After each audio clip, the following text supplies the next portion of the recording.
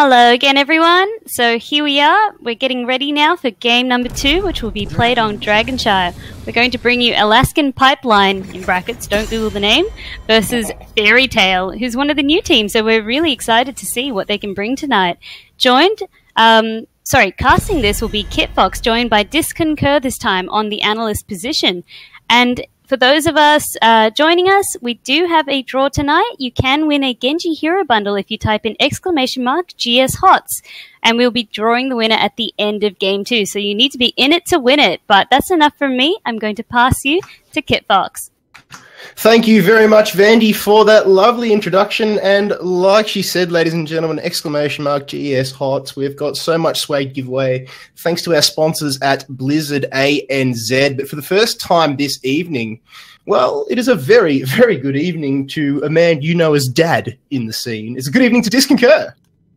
Hey, Kit, thanks very much for introducing us to everyone in chat. Hope everyone's having a great time tonight. And look at this, we're already into the draft on Dragonshire. And what is it? Fairytale seem to be taking this draft pretty seriously. They got 1 second left on the ban, and look, Malfurion, he's already been removed off the board. Yeah, we saw what Malfurion could do last game, especially when you can land some good hooks on Stitches. Unfortunately, it wasn't enough to get Capital over the line over Ethereal. Ethereal lads did pick up the win over the Tomb on the Tomb of the Spider Queen, but it's Alaskan Pipeline now with their ban, and like they say, don't Google it. And I tell you what, just go, I'm not going to do that, because this is ANZ HOTS, right? You come for the teams, you stay for the memes. Oh, definitely. It's, yeah, guys, don't. Seriously, Kit Fox has not, he's the most wisest words he has ever given just then. But, you know, I actually really like the Malfurion ban, first off. It's something that we don't see a lot, Malfurion first ban these days, because it's such, you know, higher priority targets. But by throwing out the Malfurion ban like that, it's really forcing Alaskan Pipeline to go, geez, do we want to give him the new rack? Do we want to give him the Dahaka? What do we actually want to give up? You know, you just think very hard. They could have banned Dahaka. They could have banned a new rack and gone, okay, we're safe now. But they're trying to pick up a power play like that. So I wouldn't be surprised if we see a new rack with Dahaka here. They were hovering Dahaka to ban out with the Alaskan Pipeline lads, but they're actually opting with Brightwing instead, so opting for a different sort of global annihilation. And there you called it, able to get that swift, sneaky pressure on wherever bushes may lurk. Dahaka being locked in. Now we can see Tyrael being locked in as well, so able to get a lot of value out with things like Sanctification or Judgment should they decide to take it. And Eldruins might great at closing the gap and getting away as well. Yep. Yeah, definitely picking it up. And we saw last week, actually, Kit, we were talking about it. We got so fixated on Sanctification, but Judgment into the back line against someone like your ranged DPS, like a Valor or even a Greymane, could just be a huge bomb to the enemy's team. So picking up Tyrael, it's any heroics worthwhile. Plus Tyrael, we do see him get a lot of value, a lot of play on this map as well. Falstad now being locked in for the Alaskan Pipeline lads. Now, Fairytale here have got themselves a double pick, so Diablo frontline tank being locked in with the Harker as well. So very beefy, melee-centric frontline for the Fairytale lads. Wouldn't be surprised if they actually go straight for some damage here. On up, going for the Uther. So, yeah, not bad. I like it. It's very, very supportive, very, very strong, able to keep your two main frontliners up for ample amounts of time. And combined with Diablo, right, you're going to see those big overpowers. The characters moved behind Diablo. Uther can follow up with a stun. One of the big troubles with Uther and his stun is that he has to get to the enemy to do it. Sometimes it can put him out of position, but with the Diablo there, even the Dahaka with his tongue being able to pull opponents, comboing it with the Uther, which is a click and point stun as well, mind you. It's not a skill shot stun, it's click and point. Easy mode stun. So I really like that combo there. Diablo is not something that we don't see often on Dragonshire. You know, more heroes like Murden, Arthas being favored. But them being favored for their lockdown is what I'm trying to say there, as opposed to trying to use someone like Uther as support. But I do like that grab, especially Malfurion's off the board. They were hovering Valor. Yeah, they were looking to possibly pick up their attack damage. If they picked up Valor, I felt it would have shown their cards too much, Or if they picked up something like Valor, you would have seen that Uther would have been removed. You know, the enemy would have had the opportunity to ban out Uther. By picking up Uther, they've already locked it in. They can't deny that. And if Valor got banned out, you know what? There's other characters that kind of fill that role. Yeah, not as good as Valor would, but it gives them the option of flexibility.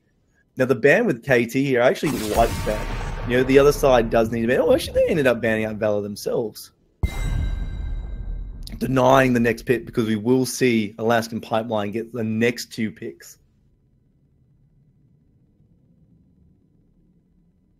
So a bit of an interesting draft going on here at the moment.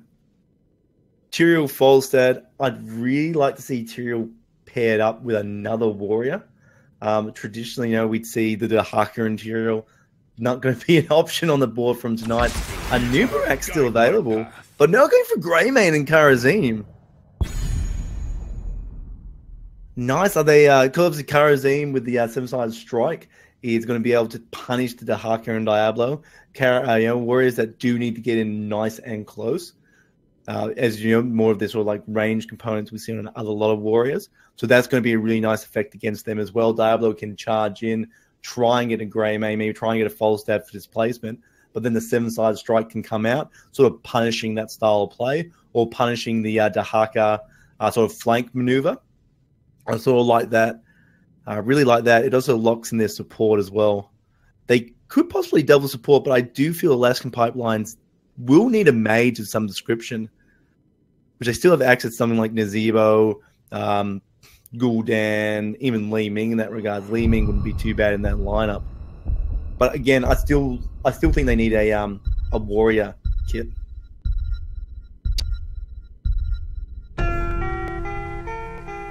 Just looking at Fairytale now. Sorry, Kid Fox, you there? Yeah, I think there was a little bit of problem with my mic there. I've seen to have sorted that one out. Discord being a little bit weird, so I disconnect, reconnect. She's all good. Try turning it off and on again, and that's, you know, it works. So Gul'dan Lunara being locked in now by Fairytale. So that is the damage that we were talking about here. So I like the double tank on the front line, like we talked about. Dahaka able to get a very good value off with his drag and that global pressure as well. I mean, Gazlawi, it's interesting. What do you make of that one?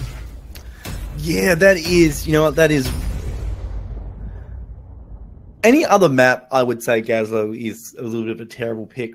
But here on Dragonshire, the natures of the objective, Baraka's Holdout, another map we're doing later tonight, actually has the same value here, is that by placing the turrets, Gazlo has great zone control or controlling effective controlling gameplay. You know, if you've got his 3 turrets down on the objective and he leaves to go back into the lane and do something, you can't just run and take the objective because his turrets will punish whatever the hero's there. Doesn't matter if you're a warrior, doesn't matter if you're a support, whatever, it will punish that play. So I actually I don't like the Gazlo pick. I'm not going to say I like it, but I can see their thought pattern. They're going to try and control the point. So, and just looking at the lineup, I think we'll have to... Look, they've only got one warrior in the Tyrael, so they can't really send Tyrael into the top lane. So I think Gazlo is going to solo top lane. Tyrael is probably going to function maybe in the mid lane. We'll see Greymane fall. I mean, they got the Falstad, so she's got a lot of choice. Looks like Greymane's going to opt for the Gildan cocktail build as opposed to the attack speed. So the stock standard bread and butter here for a lot of Greymanes. Let's see what Malevolent can do with that Brush Stalker on the Dahaka, but the level 1 little game of chess is going in. Eldruin's Might goes out as both of these two teams just scope out the bottom bush. Lunara forced to throw out a Wisp just to give a little bit of vision to that bottom brush. MKL doesn't really know what's going on in there at the moment. Now the Alaskan Pipeline lads still unsure as to what's going in there. They finally take down the Wisp, but they're just chipping away at each other, Disco. Yeah, I mean, this is just standard early game, right? No team really has like a Sylvanas where they can rush down a tower into the lane. So this is just the, I call it the slap and tickle, or just the early game hello aggression. But look at that, they've sort of rotated out now. Look at that, it actually is Gazlo and Dahaka in the top lane. So I sort of did get that matchup a little bit right in my head. Malevolent's definitely going to have his hands full, but you can expect those calls and pings to be coming out from Fairytale to be going out very, very soon, as we're already into the first timer, Disco, for the Dragon to be up very, very early on this match. Yeah, the objective does start spawning really early in this one. For those, like, Dragonshire is a pretty old map. It's one of the first ones that was available, and it's considered one of the most highly competitive maps because each side needs to have really good rotations, be able to split well, and then just be smart in how they capture the objective. Now, you see in the bottom lane here, Alaskan Pipeline has already captured one, but they've actually captured both now. Dahaka actually getting pushed out by Gazlo. Oh, actually, I tell a lie. We've got Malo in the mid lane there, and he's actually snuck one away there. Now, Malevolent forced to rush stalk in, but there's nobody. There's nobody around at all. Malo going to get some nice damage off onto this tower. Meanwhile, Gazlo in the top lane, Flays up there, does have one turret down. He's not going to be able to get as much off as he would like. He is completely out of mana, but back now to the mid lane. Diablo's in way out of position here. Vem's trying his best to throw out those Noxious Blossom just to chunk down Malo on the DK. Only at 8% life. Fell Flame getting value here from Gul'dan. Louis Grills doing a great job there on the ranged mage, but Malevolent and Rancid on that front line. They were without Diablo for a lot of that fight, Disco. Yeah, it was a little bit slow to respond. And then they sort of left Gazlo in the top lane by himself. This is like just one of the highlights that Gazlo played there. We talked about in the draft clip, like what was Gazlo doing there. Now Rancid, as you saw, just then get Fox. He got the Gazlo. He finally rotated up the top lane and got him. But that's how powerful Gazlo is going to be in this matchup. If he's left by himself with another enemy hero in any lane, he's going to win that control game. He's going to capture the objective. And I don't think Fairytale really has the capability to split their composition too wildly, as they won't ever have a chance of actually capturing both objectives if they do a heavy split. I think Flays is quite happy to play his Gazlo's similar style to a Murky here, in the sense that like he's more than happy to die for his team as long as he's able to get the objective. And like we said before, he did actually manage to take down the wall and one of the towers, nearly the second tower as well. Now the rotation coming up from Vemps throws out the Wisp just to give a little bit more vision, because there's not really much of that going on. Malfurion was taken off the board, so that scouting drone is nowhere to be seen. Hammerang, though, from Malo, finding a good value there. And he's actually going to be looking to build up stacks of seasoned marksmen, so expecting him to pop off later. But there we got an engage in the mid lane. MKL, though, throws out the smite there, trying to chase him down. Gul'dan and Cocktail doing massive amounts of damage from Arrow on the Greymane. And the Fairytale lads, they got chunked pretty hard in that engage, Disco. I think the best thing for them to do here is just sit back and heal up. Yeah, and especially with the Shrine spawning in 20 seconds, they really need to be ready for this. They need to either capture the bottom Shrine and do a massive rotation to the top to get the Gazlo, or they need to just, let's just cut our losses, go to the top, kill the Gazlo, put pressure and push that lane. It's not always about capturing both objectives. Sometimes about controlling one and pushing a lane is far more valuable. Now, Kaneki on the bottom lane, going to get that bottom moon tower. Now, Flays going up on the top lane there with those towers. Rancid now being kited away, but the charge is too good. And well done there, picking up the kill onto Gazlo. So it's going to be one tower apiece. No, actually, the bottom one has in fact been pinched by Fairytale. And now it's all up to Malevolent to try and pinch this DK away from the mid lane. But Arrow and Malo are there. And they're going to make sure that there's not going to be anybody trying to huff and puff and blow their house down, Disco. That was really good positioning by Diablo just then. So we talked about those turns from Gazlo being a huge impact on the game. Diablo used his Shadow Charge to actually push Gazlo completely away from it, allowing him to get that kill. Gul'dan just throwing out the Fell Flames there. Forced to tap in, needs to be very, very careful. Does have the support coming in from Uther, but now we can see the man on Diablo that was getting it done on Gazlo in the top lane has picked himself up the DK, but there is solid damage coming out here from Alaskan Pipeline. That charge isn't actually going to be able to find anybody, and this DK is not going to get any value because they collapse onto Malevolent. The Hark is now being taken down. That's one of the front liners down. Rancid taking a lot of damage. Hammerang finds its mark, and so does Eldruin's Might.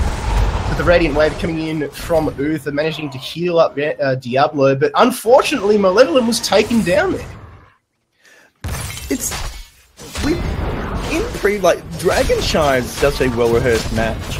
that we see a lot of DKs taking quite a long time to capture. Oh, sorry, just going to have to cut you off there because FaZe is copping the hurt up in the top lane. It's Vents and Rancid. Not going to need a leap strike because that noxious toxin is going to do the work for you. Well done, Vents, picking up the kill.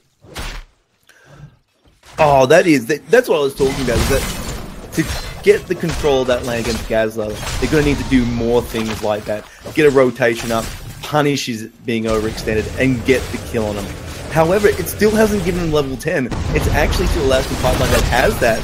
Bottom lane again is where the action. Seven-sided strike is in. It does a lot of damage into APOC now, just trying to buy some time. Smite is unable to pick up the kill, and Xena Dragneel on the Uther, just managing to get away by the skin of his teeth there. And just as you're talking about level 10, Disco, like lightning, these teams were able to lock them in, except for Dahaka and Uther. Yeah, deciding what they want to really play here. To be honest, I mean, Dahaka probably should be going with adaptation, 100%, no choice there. But Uther, Divine Storm, Divine Shield, kind of both have important plays. And he's on the Storm. That's probably what I would be thinking go more towards, but like that the shield could have some potential here. But he's going for the extra stun. So imagine Diablo goes in, gets a throw, Apocalypse into stun. Action on the bottom lane. It's a seven-sided strike in it. MKL, fantastic gust coming out there from Malo to push all the Fairytale away because MKL had his head on the chopping block. Well done there. Sanctification is still in the bank, so didn't even have to pop that. The gust was all they needed. Well played there from the Falstad. That seven-sided strike saved Alaskan Pipeline just then. They didn't, we saw a Fairytale didn't want to go in against that, but you just saw there the Diablo went in, he did the flip, Uther did his stun, and then if the seven-sided strike wasn't dropped, that Divine Storm could come out of Uther again. Another lockdown, and you would have seen Tyrael actually die. But the seven-sided strike kind of spooked Fairytale a little bit, and they had to back out. So well played by both teams, but that's potential value there on taking Divine Storm. So Hammerang's still doing a lot of damage at range. That's what I love about Falstad. He's just able to do so much damage from afar and then close any sort of gap you got on. Now, again in the top lane, Malevolent is being juked around by FaZe here. On that top tower, he gets the drag off. It's not going to be enough, and FaZe actually wins out there. But down in the bottom lane, again, another seven-sided strike. Eldruin's might goes in. The Sanctification has been popped. Rancid taking a lot of damage. Divine Storm unable to save them. And the Alaskan Pipeline lads have picked themselves up 3 kills, 2 towers, and a DK to boot. And this is a 9-minute DK as well, Kit Fox. This is the DK that can start really ravaging structures now. It's actually doing enough damage. Now, just quickly going back before a massive fight breaks out. Oh, I don't think I'm going to have time, though.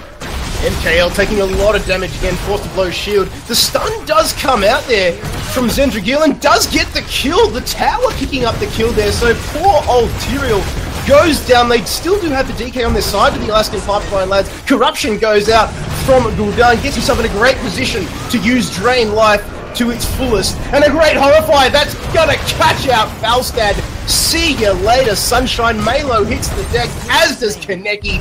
Great play there from Fairytale. They turn that one around. They've got the, well, I was going to say, they're no longer at a level disadvantage. They will no longer be very, very soon, because FaZe in the bottom lane does actually manage to put Alaskan Pipeline ahead. But Disco, that is the fight that they were after. And Rancid again trying to engage on FaZe in the bot line. Zendragil's down there on Uther. And I don't think they're going to be able to pick him up here. FaZe actually going to get away there. Yeah, not against the Diablo and Uther. There's no way they could have locked him down and got the damage on unless Gazlo had already taken a huge chunk of his life. I mean, that was a huge overextension just then by Alaskan Pipeline on that fortification. I guess a little bit of overconfidence in their plays, but they were effectively 5v4 in that instance, and MVP to the tower, which ended up getting the final hit on Tyrael. MVP tower. 3 votes tower, well done. Hammerang still doing a lot of damage. And the Alaskan Pipeline lads just clutching onto a slight advantage here. Fairytale, they're going to pick themselves up a bruiser camp, but as is FaZe and the Gazlowies for the Alaskan Pipeline lads. So, again, it's still a tit for tat here. And if Fairytale, then they're not at a tier disadvantage yet. If they can win another fight here, they're still in this. The way Gazlow's playing, so Fairytale really needs to start taking advantage of that, going, well, look, they're going to be 4 players most of the time. Let's start forcing some fights. Let's get these kills early on and punish the Gazlow split lane tactic. But I mean, then maybe this could be the start of it. Dahaka has rotated to the mid lane now. Malevolent should be up there dealing with Flays, and then when a team fight breaks out, his teammates should be going, hey, we need to engage here. The Alaskan Pipeline lads are 1 down. Just use your Brushwalker. That's the way it should be going at the moment. His Soak is winning them the games. So the Alaskan Pipeline lads are winning off the back of the Gazlowy Soak here at the moment from Flays. So he does actually look at the experience, Disco. It's chalk and cheese. Oh, it's Dahaka Dahaka just can't deal with the Gazlow. The zone control from those turrets is too strong for Dahaka to really deal with. And he's have to expend some resources. But there's action in the bot lane. Dahaka forced to burrow. So I don't know about the 7-sided strike. Probably a little bit of overkill there. But Rancer comes in with the APOC. Got a lot of value, but they're at a 1-man disadvantage now. The bomb going in. A fantastic Horrify Rancer with the flip, but he gets thrown into the Alaskan Pipeline backline. And they've now got themselves 2 towers. Gul'dan up the top, in the mid lane now, just hiding in the bush. He's gonna have to try his best to get this, to stop this DK from going down, but all he's gonna do is give himself up a kill, tries to drain life, but 3 players get melted, son. Well done there from Alaskan Pipeline. They're gonna get themselves a DK and a mid-fort here. This is good for them. I mean, this is again, like, they've got no opposition right now, so they're gonna be able to take out this fortification pretty easy. And now they can start working on gaining access to an actual key. There's really nothing Fairytale can respond with too heavily right now because they're not level 16. They're a talent down, and that is a huge disadvantage in Heroes of the Storm. Malevolent forced the Dark Swarm to try and get some heal. Now forced to burrow as well. Vems needs to be careful he doesn't get hit with Go for the throat like that. And, well, I'll tell you what. Who was lucky not to go down there was Vems. And, sorry, it wasn't Go for the throat. It was just his leap. And the MKL does actually get himself a kill there onto Malevolent on the Dahaka. So this is good for Alaskan Pipeline. They've still got 25 seconds left on the DK, trying to get down one of those keeps. Flays, meanwhile, in the bot lane, just farming it up. Farming. Fantastic Horrify comes out. The Rigus on the Gul'dan needs to be careful not to go down there. Oh, that was close, Disco. Very, very close, but drain life. Gets it done. Uther has got to be doing more in this game. He's got to be getting those stuns off. Rance is going in, he's getting the flips, but Uther is not following up with enough of his stun work.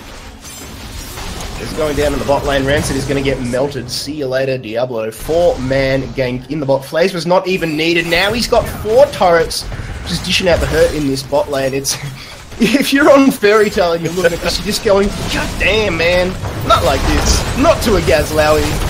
And now MKL throws in the Eldruin's Might. 7-sided strike gets value, gets I think 5 hits of the 7 off. But Divine Storm coming out from Zenith Gil. MKL is going to go down. Radiance is not, sorry, Righteousness is not going to be enough.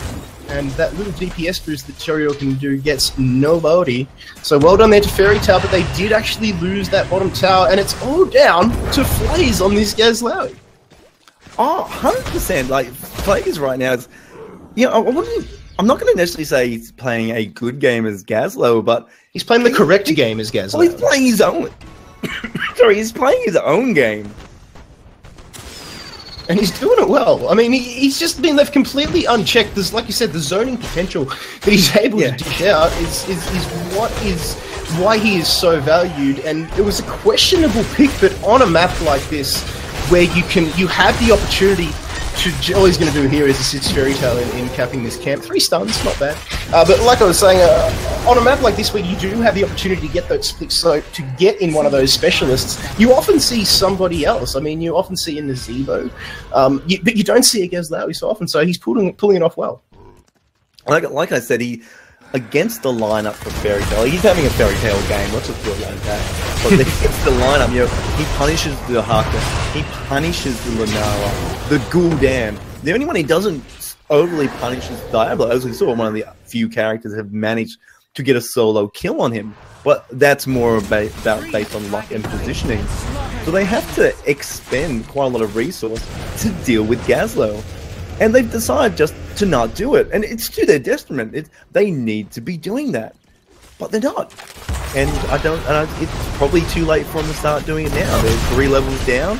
And they're desperate for towers. They're so desperate for towers here that Rance is going deep. They actually managed to nullify the 7-sided strike. The Horrify goes in, but not before Gul'dan goes down. Smite goes in to give his team a little bit of speed boost. Then Vigil, he's going to hit the floor, gets the heal off. Oh, good stun as well. But Kaneki picking up the kill back onto Malevolent now. He does actually manage to burrow and run away, but Hammerang too good. Lightning right now, and the rest of the Alaskan Pipeline lads going to capitalize and collapse onto Fairytale. I don't think they're even going to bother here with the Shrines Disco. They don't care about the DK. MKL now forced to blow his righteousness just to make sure he stays alive. They're just toying with Rancid. They do not care at all for the DK at the moment. They've got the towers in their favor, but they're going to take the mid-fort. They're going to do their best to do as much damage as they can to this mid-fort. Arrow doing a great job here on the Grey Mane. Now Rancid on this front line just trying. Actually forces the Sanctification out of Tyrael there, but they're going straight for it. 7-sided strike goes in. Rancid, he's going to hit the deck. Well played there from the Falstad.